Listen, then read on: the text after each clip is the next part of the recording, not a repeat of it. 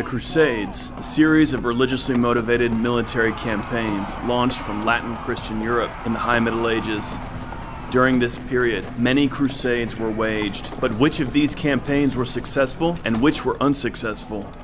Today on Real Crusades History, we'll investigate and seek out an answer to this question. Most people think of the Crusades as wars fought in the Holy Land. However, crusading happened in many other theaters as well. Crusades were waged by Christian kingdoms in Spain and Portugal against Moorish powers in Al-Andalus, that is, portions of the Iberian Peninsula conquered by Arabs and Berbers. The Northern Crusades were called to subdue and Christianize the Baltic. But in this video, we will be focusing on the Crusades in the Holy Land, specifically the so-called numbered Crusades, the First Crusade, the Second Crusade, and so on.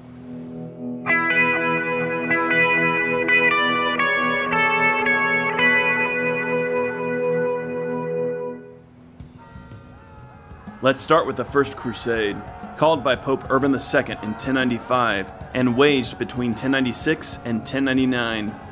The First Crusade is a famously successful expedition, the culmination of the rising energy of the Latin West in the second half of the 11th century.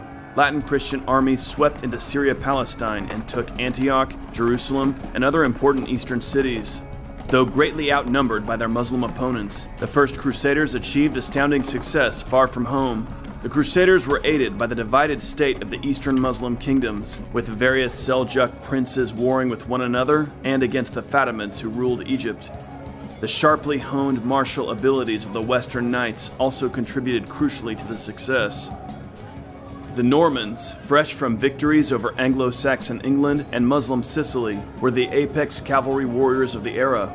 The military genius of the First Crusade was Bohemund, a Norman with wide experience in Eastern warfare. Bohemund led the Crusaders to crushing victories over the Seljuk Turks at Dorylaeum and Antioch, but the Crusade benefited from other great leaders as well: Godfrey of Bouillon, Baldwin of Boulogne, Raymond IV of Toulouse, and Bohemund's nephew, Tancred. After the Crusade, these men remained in the East and settled in for the hard work of ruling and maintaining the Christian conquests in the Holy Land: the four Crusader states of the County of Edessa, the Principality of Antioch, the County of Tripoli, and the Kingdom of Jerusalem. Half a century later, one of these Crusader states, the County of Edessa, fell to the Zengid Turks in 1144. This prompted Pope Eugenius III to call for the Second Crusade, waged from 1147 to 1149. Two major Crusader armies set out to restore Edessa, one led by the King of France, Louis VII, and the other led by Conrad III, King of Germany. Louis and Conrad proved to be less than stellar commanders in the field. Separately, both the French and German forces suffered devastating defeats in battle against the Seljuk Turks while making the hard crossing through Asia Minor.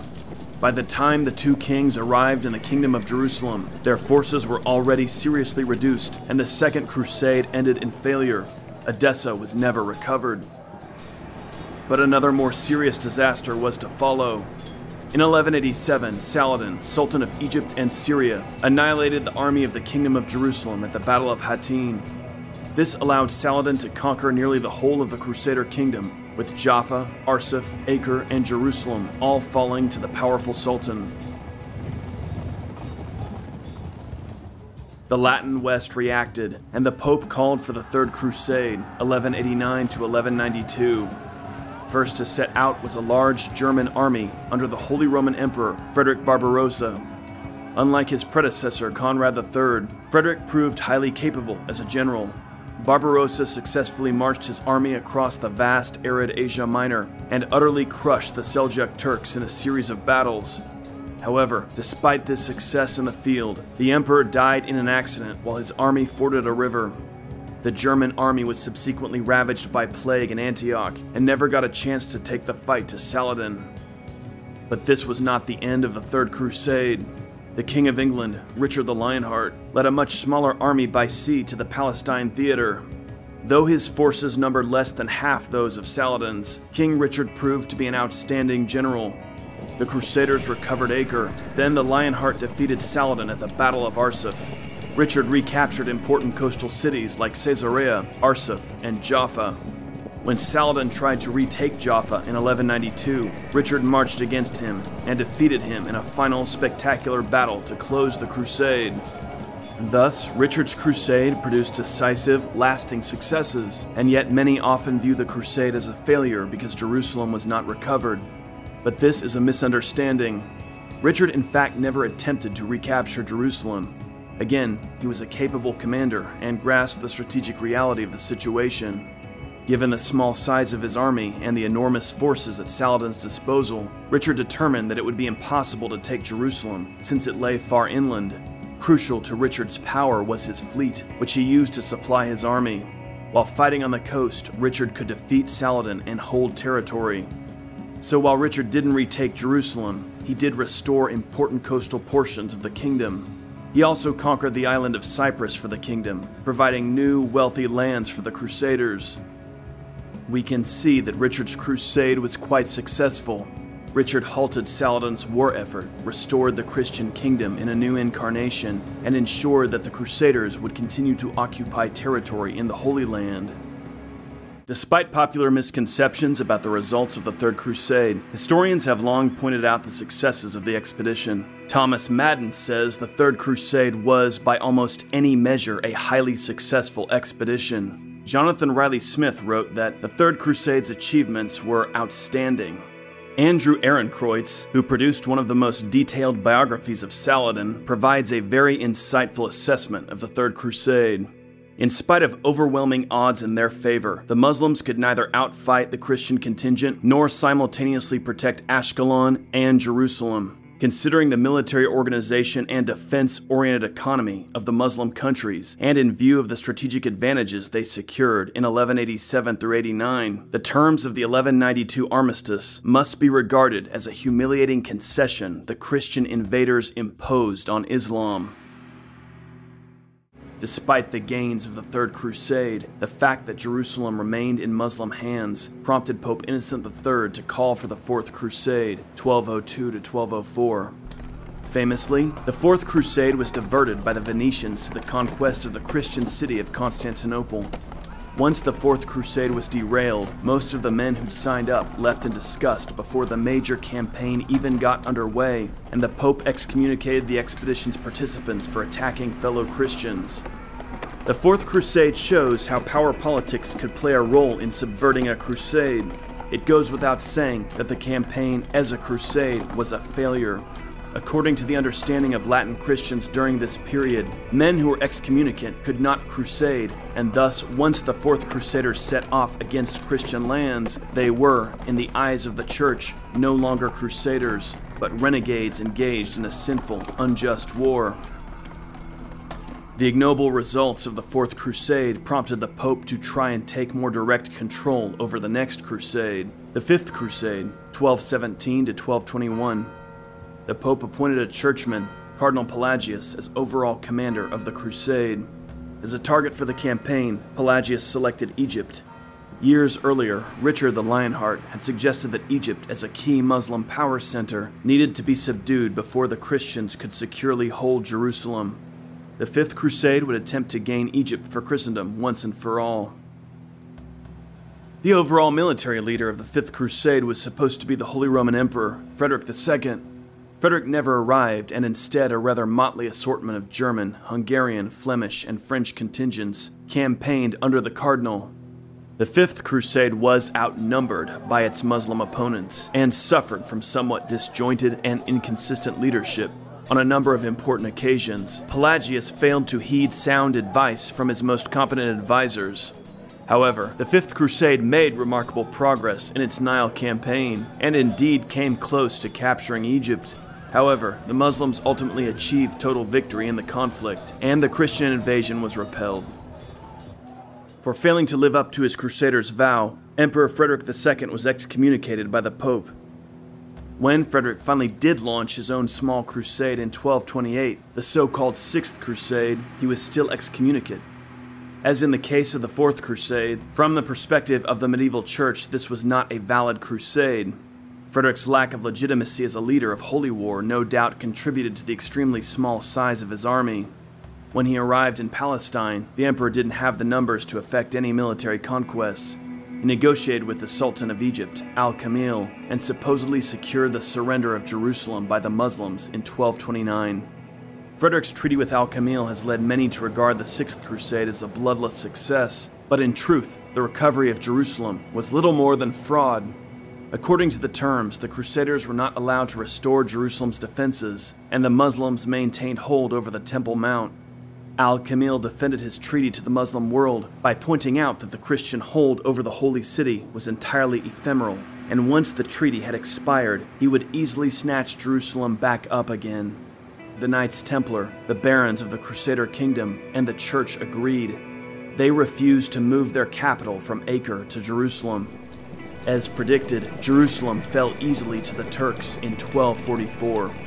Frederick's recovery of Jerusalem had proved to be ultimately ineffective. Plus, Frederick's activities weakened rather than strengthened the Crusader states. Unlike Richard the Lionheart, who worked with the Templars and the local barons of the Crusader states to effect victory and recovery, Frederick ignored the kingdom's laws and treated the Crusader territory like his personal possession.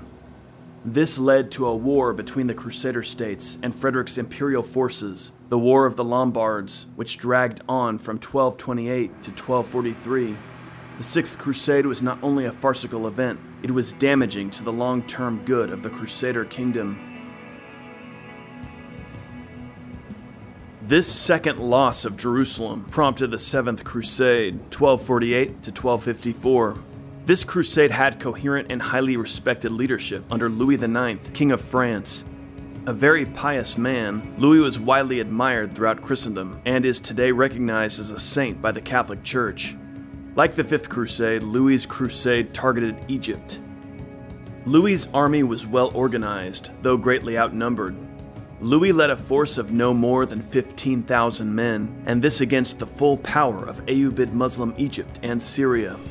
Although Louis experienced some early successes, his forces were crushed at the Battle of Mansoura in 1250. The Seventh Crusade ended in total defeat. Though he was courageous, Louis was often slow to react during critical moments of the war, and this hesitant leadership resulted in his army being bogged down. Although his First Crusade failed, Louis tried again some years later. He organized the Eighth Crusade in 1270, this time targeting Tunisia in North Africa. But as soon as Louis's army landed, the king himself fell desperately ill and died. Thus, the Eighth Crusade failed before it really began. The final crusade that sometimes receives a number is the Ninth Crusade, a very minor campaign led by Prince Edward of England between 1271 and 1272. Edward's army was quite small, containing around 1,000 men.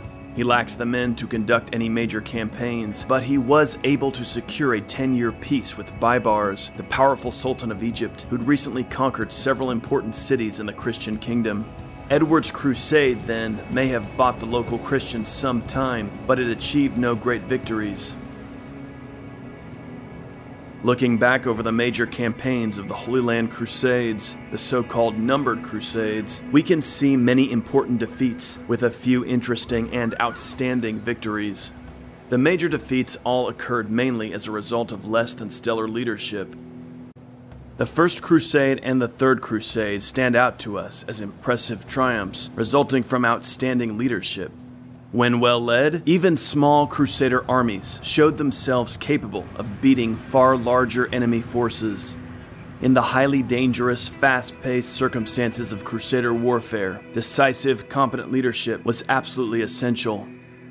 Bowman and Richard the Lionheart stand out to us as the most gifted commanders covered in this video.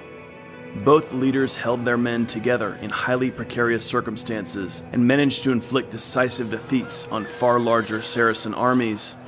The First Crusade and the Third Crusade both achieved long-term results as well, securing territory for the Christians in Syria-Palestine. But it's also important to recognize the larger implications of this long period of Crusader warfare in the Holy Land. The very fact that Latin Christendom was projecting power in the distant eastern Levant was a sign of its surging vitality and strength. During the ages of Charlemagne or Alfred the Great, the West could not have launched overseas campaigns to the faraway Holy Land, much less hold territory in this region long term. The early Middle Ages had been a period of Islamic hegemony in the Mediterranean world, but the Crusades were a sign that that had changed. The Latin West was now a great power in the Mediterranean, and successfully pushed back the influence of the great Muslim kingdoms, as well as the Byzantine Empire. The Zengids and the Ayyubids and the Mamluks won many important wars in Syria and Egypt during the Crusades, but the very fact that they now had to fight the Latin Christians right in the heart of the Islamic world was a sign that Latin Europe had become a great power.